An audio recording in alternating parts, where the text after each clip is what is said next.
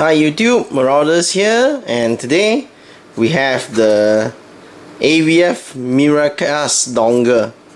Now, you might not be familiar with this AVF brand here, but essentially what this is another one of those HDMI dongles that you see selling on various sites, and they will call them by the name EasyCast. So you can see later that the software is actually provided by EasyCast. So it's just another one of those products that they make the firmware, and anyone that can just slap their brand name on it. So it's a simple HDMI dongle, and it's powered by the micro USB, and here's a little reset switch here. And well, that's pretty much it for this dongle that I got, and let's plug it in. Okay, so I've already plugged in the dongle to the back of my TV. Now I'm gonna plug in the USB power to my PC to give it some power.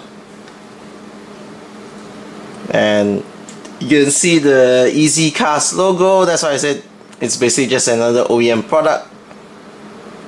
And I have the latest version of the firmware. I upgraded it, so that's why it boots up in Miracast mode. So we just need to wait for it to finish the boot up and for it to show up the Miracast time. So you can see I have 120 seconds to do a Miracast binding. So to do that with Windows, all you have to do is go into your settings screen, and that is not it. Go into the settings screen, and then go your PC and devices, and then you go into your devices and you tap on this add a device, and you search for device, and you can see that Easy sends the ID, and it's the same as the ID on the screen, and we'll just tap on that. It will say that it's connecting,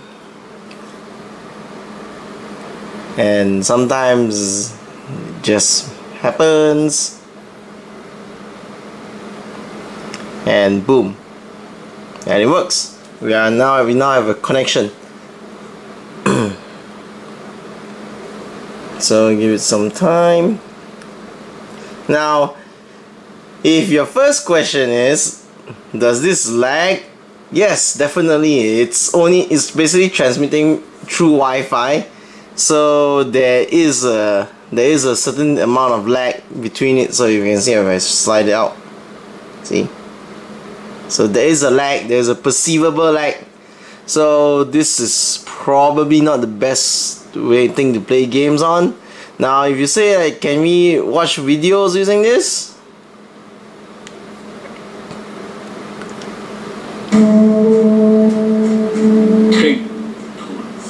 So, well, you can definitely watch videos on this. There are not much of a problem there. But again, because this is purely pushing it through wireless, and of course on a Atom tablet, on a Clovertrail, on a Baytrail tablet like the Asus Vivotab Note I'm using right now, it might jerk a bit when it gets down to when you have high detail scenes, high action scenes. And of course, it all depends on what's the resolution that you're broadcasting out. For example, right now, because I'm cloning the screen, the resolution is actually at, so let's take a look at the resolution. So the screen resolution is currently at 1280 by 800. So that's why it was maintaining pretty okay. So let's try and split it. I'm gonna extend the display since I can't put it any higher. So I'm gonna extend the display, and I'm gonna do a theoretical test, which so I need to do and apply. Yes. So now it's a split display already, and I'm going to say on the TV, I'm gonna boost it up to 1080. Okay. So the TV is now at 1080p, and I guess I should have drawn attention to it, is that notice that it could be my TV or something else, but you can't see the taskbar on the TV. Basically, there's an overscan, so you can't see the taskbar on the TV. I think you call it overscan. So I'm gonna play the video again, and I'm going to send this video over to the other screen. Now, to see how I'm doing this, please check out my HDMI video in my Acer W4 playlist. So I'm gonna send the video to the other side. Okay, so now I am. So you can see this is now transmitting 1080p of motion out to the other side, and there's definitely a bit more jerking already. Now I'm going to use my virtual mouse pad to guide the mouse over so I can navigate it a bit. So I'm definitely seeing some lag. Let's just skip over here. So we can see a bit more motion here.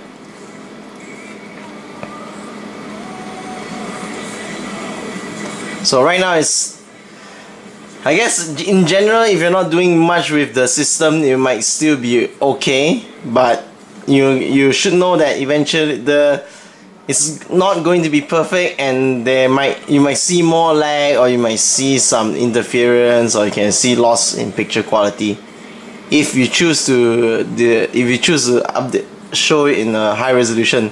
You can see there are already some lags right now. It's already lagging a bit. Not very perceivable, but it's definitely there. Okay, so let's just stop this first. Set back to duplicate so that it's easier to control and see.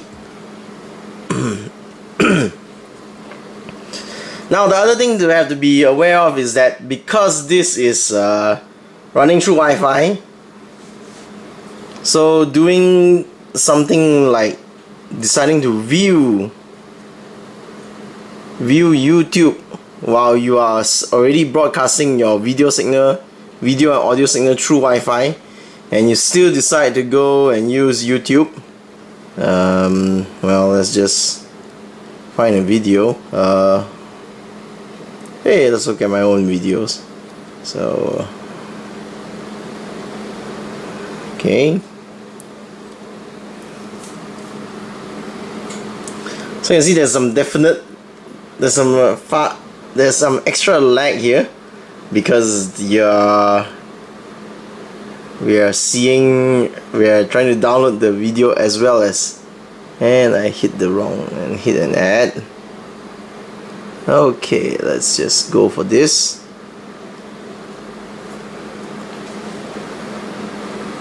Hello YouTube, Marauders here, and today we have the Sony action camera AS100.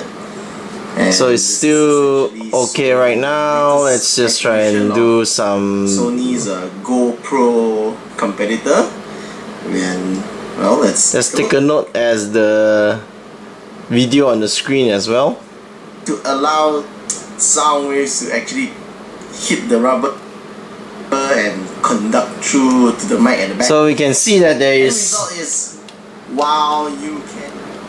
Normally I do not have any problems streaming this video.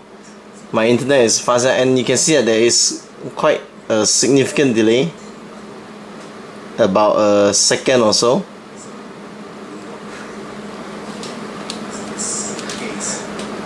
So the screen is taking a bit longer to try and update. Let's try and do a full screen and see.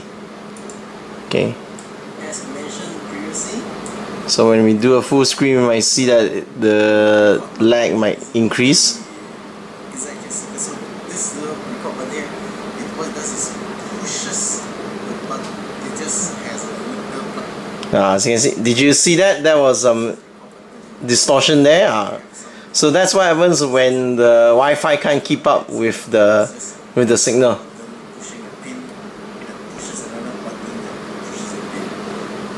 And let's do another test, which is essentially, you know, we do the gaming test.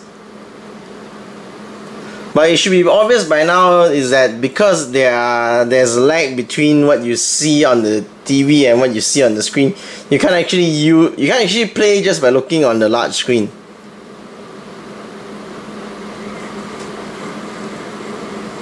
So alright.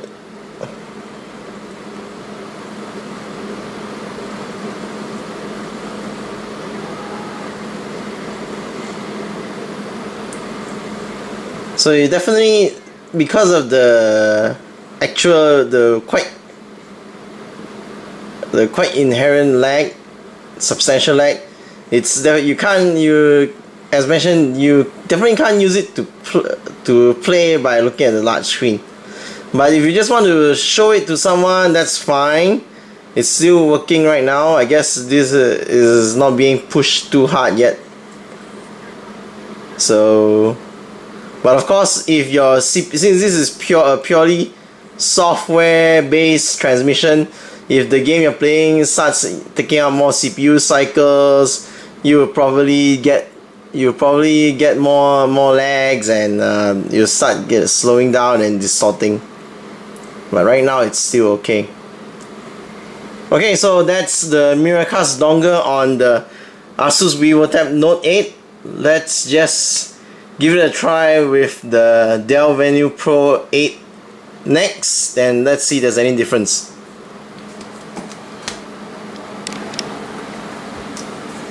Okay, so now I have the Dell Venue Pro 8 connected through via Miracast, and let's go through the same test. Let's play a video.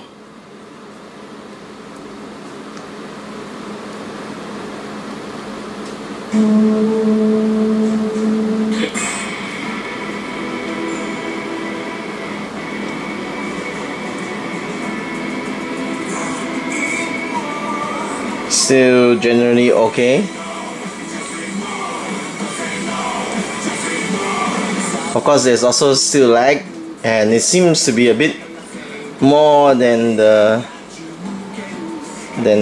Asus Vivotab Note 8, but then we must remember that the Dell Venue Pro actually runs a bit slower than the Asus and the Acer W4.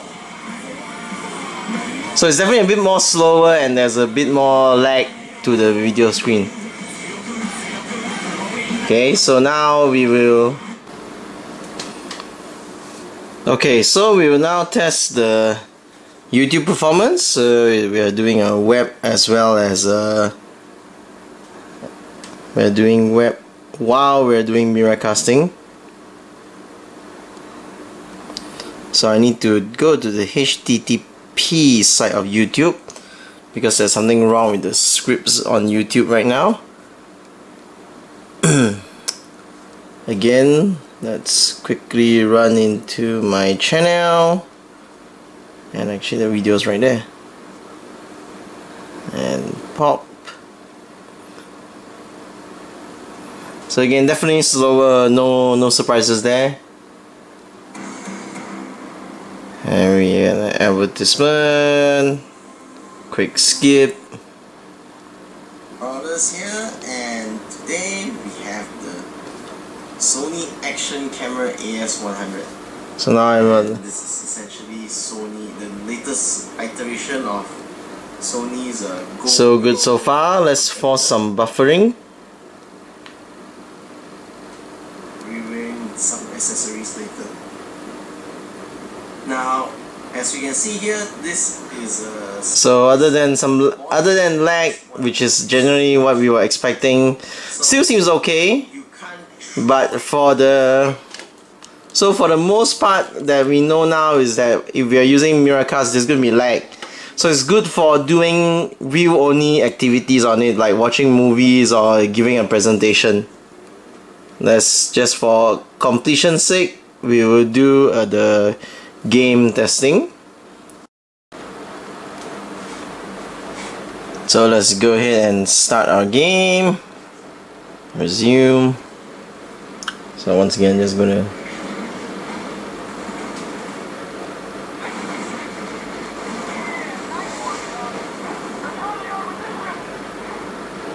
Okay, so I guess I should try and...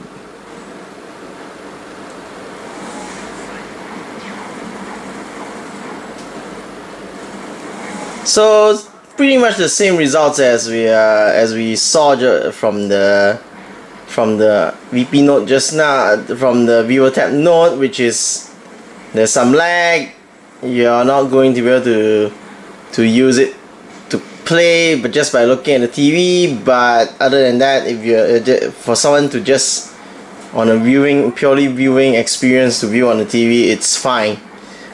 So, and that's it. That's how it works, by how well the Atom works when you're viewing it on Miracast.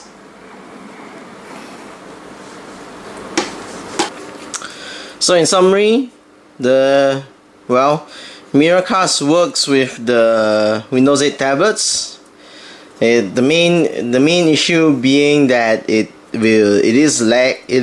is a noticeable lag, so you can't use it for any real-time applications. But if you're using it to do a presentation or something, there shouldn't be too much of an issue there. And of course, there might be some image degradation if there is really too much things happening on the screen. I guess the one other thing which I should mention is that, remember, this is basically just something that people can just rebrand on the chip. And the surprising thing that I see is that for this EasyCast brand, this so-called EasyCast dongle, is that, well, at the very least, they do allow you to go to the internet and update the firmware. So the performance, even though you can see that for this dongle, you can see that the performance might be usable, depending on how well the other brand implemented it. It might actually be better or worse. So there definitely is a lot of buyer beware happening there, especially if you're just buying some generic branded equipment. Okay, that's it. I will see you all around then.